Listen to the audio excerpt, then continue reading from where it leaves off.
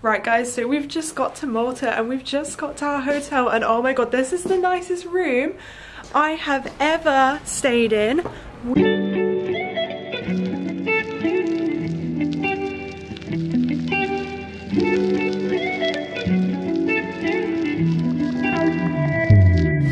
Hello everyone and welcome back to my channel. If you're new to my channel, my name is Sophie and I would love it if you click that big red subscribe button down below and turn on that notification bell as well so that you never miss a video. So today I'm in Malta. You can see a cathedral behind me. We're currently in Malta, I believe that's how you pronounce it. I do not know, but I need to learn it, how to pronounce it, because where the hotel is, where we're staying, you can literally view this cathedral from our hotel rooftop bar, which unfortunately is closed because it's not the summer season, but we were still able to just walk out onto there freely, which was a bit odd. The hotel's a bit confusing to get around, but it's very nice. You would have seen me raving about the hotel earlier. Right guys, so we've just got to Malta and we've just got to our hotel, and oh my god, this is the nicest room I have ever stayed in. We have, honestly, the biggest balcony, what? And a view of the coast, and we're on the top floor. I feel like they must have upgraded us. I don't know what happened. They also have gifted us some little biscuits, so yeah, really excited to eat those and explore Malta.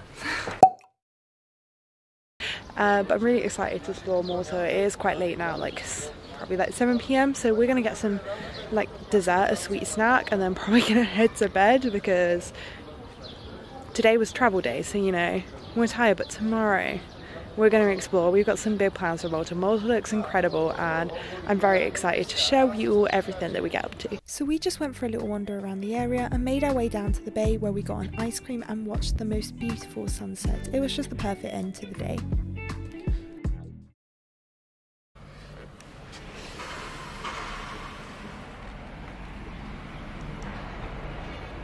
Good morning everyone. So today is our first full day in Malta. I'm super excited.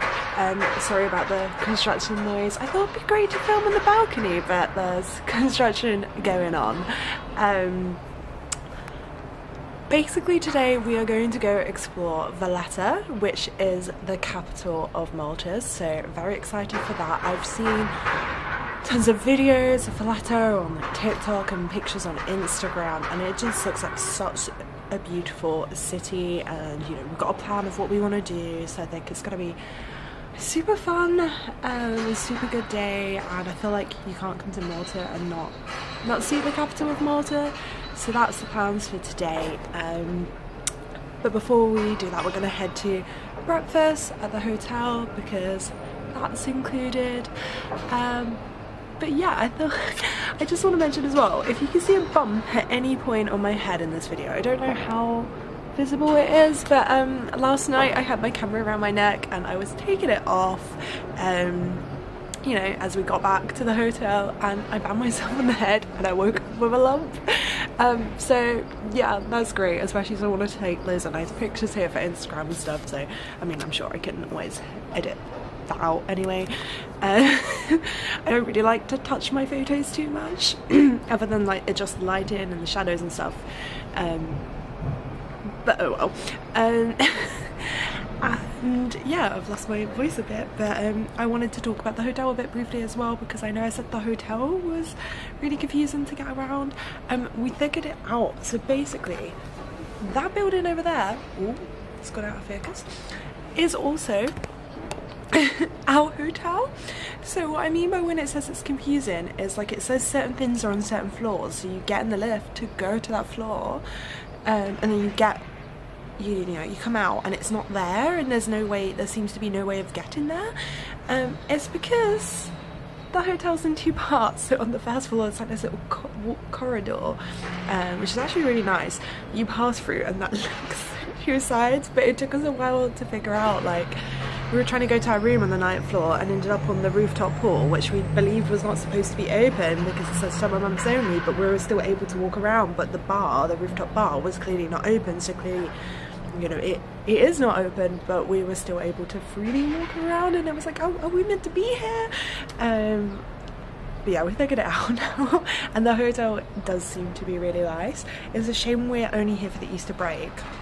Otherwise, I feel like we could have would have more time to take advantage of the facilities, because it's like a spa here. And as I said, it'd be really nice to come in the summer and go to that rooftop pool and bar, because it's for 16s and over anyway. So, and just be like quite, you know, nice and chill. But yeah, I'm thinking it's gonna be nice and sunny today, and I'm gonna go explore Valletta.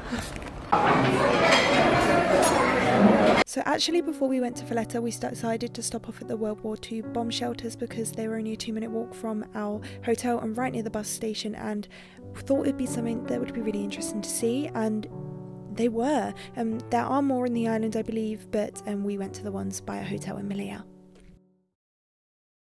We have made it to Valletta. That bus took forever, because it was meant to take an hour, because we are staying like the complete other side of the island.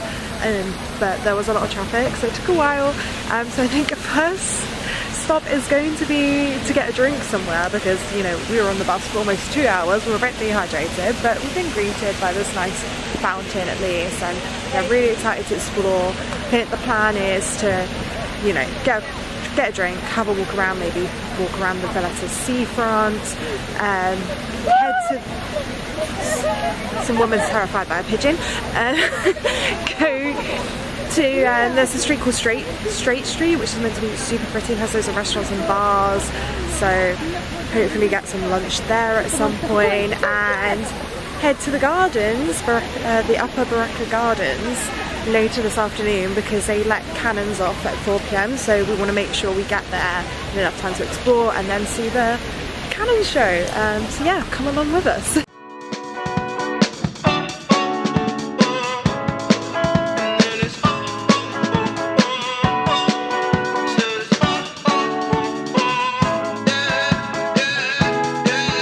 No. Pretty Caroline, stone cold stunner. She was a winner, started working at the dime. Hello again, everyone. So we have come for some lunch now. I hope you can hear me, because we're quite close to the speaker. Okay, so I decided just to cut that clip short, just in case the music wasn't royalty free, and also it was louder than I was.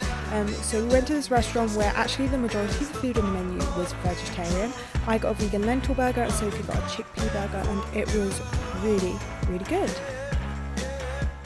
Evening good first. Don't you think you're better off where the neighbors don't stare? Maybe you're wanted, looking good for the movie screens, living in make-believe, hoping your wishes get granted. I know you're never giving up unless it's real. Good evening, everyone. So we're now back from Valletta. We got back quite late. It was like 6:30, but the bus back was so much quicker than the way there, but we did get a different number that one made less stops and there was no traffic. So if you are just getting the bus from Malta to Valletta, definitely check which bus is the quick bus, and if you can get the quick bus, get it. We just got like the first bus that rocked up, not really thinking anything about it. But yeah, so we're back now. We didn't want to go too far from the hotel because we had a long day, and I think we're going to have a busy day again tomorrow, because obviously we've got so little time here to explore. So we've gone to a restaurant called Tosca, which is an Italian restaurant. They had good reviews and they've served us really quickly. They've already brought out some like bread and dips. We've both gone for the roasted vegetable soup, which was the soup of the day, and then I've gone for a gnocchi al pesto, and Sophie's gone for a pumpkin risotto. So I've got high hopes about this place, and Sophie found it, so if it's good, you know, she gets a big thumbs up.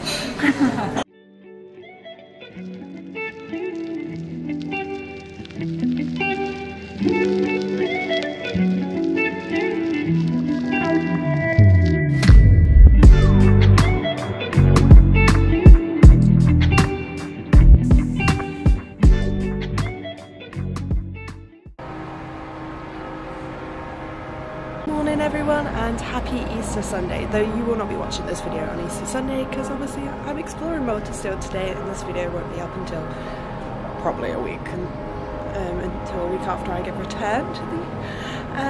But yeah, it's so sunny today, which is nice because yesterday I felt like the sun was missing. Like, we met these lovely French people on the bus to Valletta, these lovely two old French ladies, and one of them was saying to me, "Are you not cold?" But yeah, apparently it's literally the same temperature here as it is in France at the moment. Everyone was wearing coats yesterday. To be fair, it was a bit chilly, but like, not coat weather for me, but then that just shows how British I am. At the moment, like, this is nice. Like, I hope it stays like this the rest of the day. We're gonna go explore Gozo, I think it's called. I was calling it Gozo, but Sophie told me it's called Gozo. I don't know. It's an island off the coast of Malta. It's meant to be more untouched. So that's the plan for today. I think we're going to do a hop on and off sightseeing bus if we can, just because I read that it's quite hard to explore Gozo without a car, so it probably just makes sense to have a bus take us around the whole island. I've never actually done one of those before. Like, usually I see them in cities and I think, well, I can just explore by myself with my metro card or by foot or whatever, but somewhere like this I feel like probably a good time to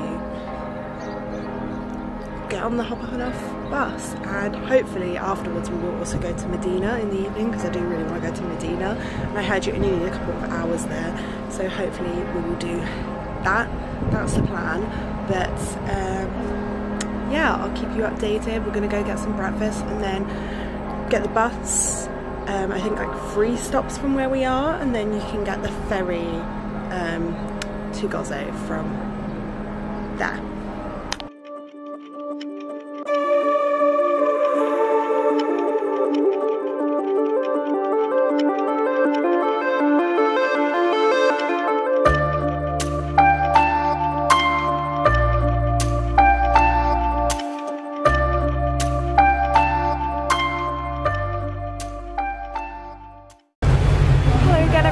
So we are now on the ferry heading to Gozo.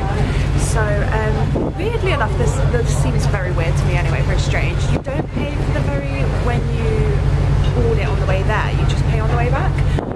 That is what the guy who sold us the hop and off bus tickets told us, and no one stopped us from walking on, and I never saw a ticket point, so you know, I'm gonna trust him.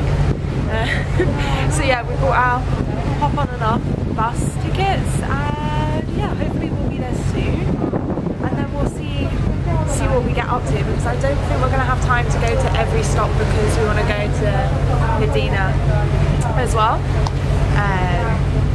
but we will see. We'll try and go to the main ones, and I guess just get off where it looks pretty. I think we might try and get off at the temple because that sounds pretty cool. I haven't seen many temples. Yeah, we'll just see what we get up to, really.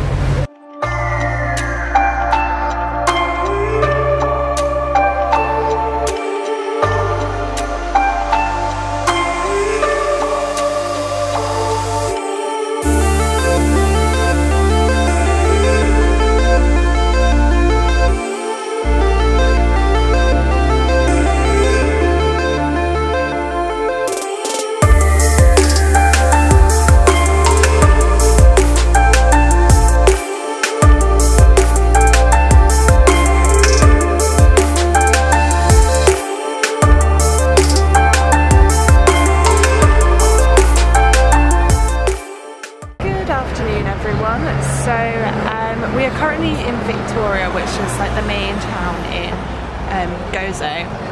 So we did the hop on and off bus, and we haven't even done that many stops because I feel like it just takes time. Like, there's no way we're going to do all the stops. Like, this is probably going to be our only other stop. So we've done 2 stops, which you probably would have seen because I believe I will have added a voiceover to the last place we stopped at. But we stopped here for some lunch. It is like 2:30, so it's quite a late lunch. We ended up going to just like a pasta. Do you want another one? We ended up going to just a pasta place called Pasta Republic. So I feel like we walked around like a few of the restaurants in the main sort of square, and there wasn't really many vegetarian options and stuff, and just this is quicker, easier, because, you know, at the moment it's like, are we even gonna have time to go to Medina as well? Even though I heard you only need a couple of hours there, but we've still got to get, you know, walk around here after lunch, I guess, quickly, get the bus which comes every 45 minutes, then get the ferry. Then I think we were going to stop at the hotel. So yeah, it would be a bit of a journey. And if we did travel by bus to Medina, we would have to change, so we may end up getting an Uber. But yeah, I'm hungry, so I'm just looking forward to some pasta, to be fair. When we walked past, there were some Spanish girls eating pasta, and it looked really good, so yeah.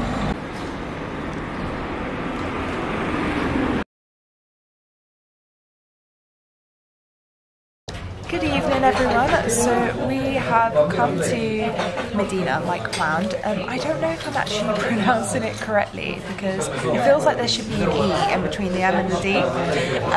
So yeah, sorry if I am butchering the pronunciation. I've probably been butchering the pronunciation of all of the places here in Malta. And we have like headed straight to this place called Fontanella Tea Gardens, which are famous here. Like, I've seen them all over TikTok, and no surprise why, because it's a beautiful view of the countryside if you sit outside, but it was inside but upstairs and we can still see it. And we've also got like the thing of the really nice like medieval buildings, because it's actually used to be the capital of Malta. If you didn't know, it's like the old capital, and it's all medieval, and like Game of Thrones was filmed here, like part of Game of Thrones anyway. I don't watch Game of Thrones, but I'm giving you a gist of like the kind of vibe going on here. So this place is like famous for its cakes, but because we're here around dinner time, we have ordered pizza, and then we're gonna get cakes afterwards. But I think we're gonna get 2 different cakes, because there's just so many to choose from, and like share, so we both get to try a bit of 2 cakes rather than 1. But I think, I'm not too sure as of yet because we haven't ordered them, but I think we were gonna go for the strawberry meringue for one of them, because it says on there there's like a little bit of information about the restaurant, the cafe, the tea garden, I should say. And it says, I'm just double checking the year before I go wrong, that strawberry meringue has been unchanged since 1976. So I'm like, gotta try that one, and it looks amazing.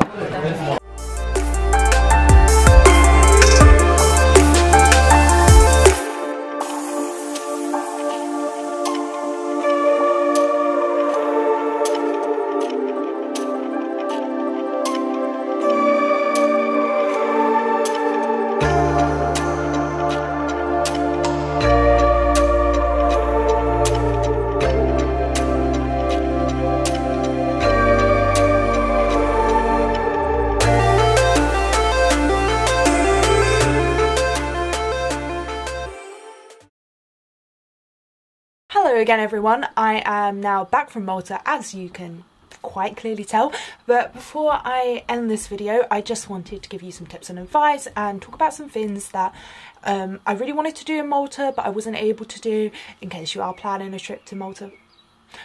Car alarm just went off. Or you have been convinced by this video to plan a trip to Malta, and I do highly recommend you plan a trip to Malta if you have the opportunity, because it was just such a nice destination. There's lots to see and do there, and also loads of amazing beaches, which we didn't get to explore, unfortunately, due to the short time frame that we had. But I did see some from from buses, from the bus windows. But yes, I've gone off on a tandem. The first thing I want to mention is, don't just assume that it's going to be warm like early April because of its location. Now, I'd heard Malta was a place that people go to like escape for a bit of sun in like the winter and stuff. So I thought, oh, early April, it's near Sicily and Tunisia, it's going to be warm. And I feel like I only packed for warm weather because I only had a Ryanair underseat cabin bag anyway, so I didn't have space for loads of different options, and I just thought it would be warm. And, you know, not to say it was absolutely freezing cold, but the first 2 days I was seeing it being really sunny in the UK on like Instagram and stuff, and in Malta it was just clouds, and because of that it was cold. It was, well, a bit chilly, like you needed a jacket, and everyone was looking at me like I was crazy because I was wearing a skirt and all the locals were wearing coats. Though I do think I didn't need a coat, but maybe some jeans. Maybe those would have been good. And yeah, it's only really sunny when the sun's on you, so definitely bring like a lighter jacket because in the evening it gets chilly, and maybe like some trousers, as well as like summery clothes, so you have that mixture, stuff that you can layer.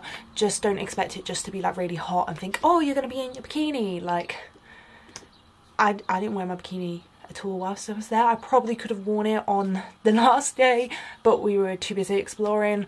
Yeah.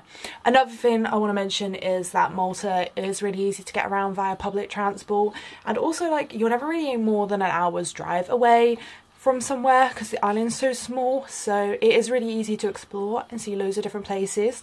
So I feel like wherever you end up staying, it's fine.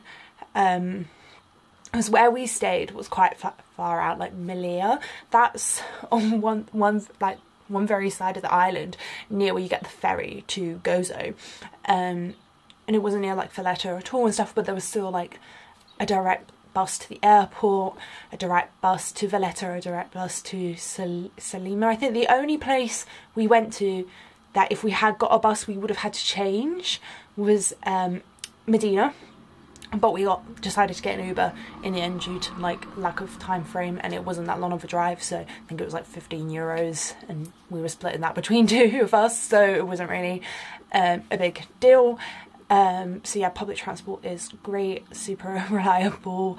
I will just say, I mean, maybe it could be because it was Easter, but they didn't have any double-decker buses and they were always packed, but I could imagine like in August that would be crazy. Like they weren't stopping at some of the stops because they were too full, so I was always glad that we were always getting on from like one of the first stops pretty much. So that wasn't really an issue for us, but something to bear in mind, that you may just want to know that you might have to have a little money spare to get an Uber just in case you can't get on a bus. But we didn't really have issues with public transport other than traffic jams and getting stuck in traffic, which is part of the reason we ended up getting an Uber to Medina in the end, because we'd already been stuck in traffic, and a bus journey that should have been like 3 stops felt like it was taking forever. And that's probably the only time you would be more than an hour's drive away from somewhere is traffic. And especially as buses have to take, you know, a set route, they can't really avoid that. I'm really rambling on here.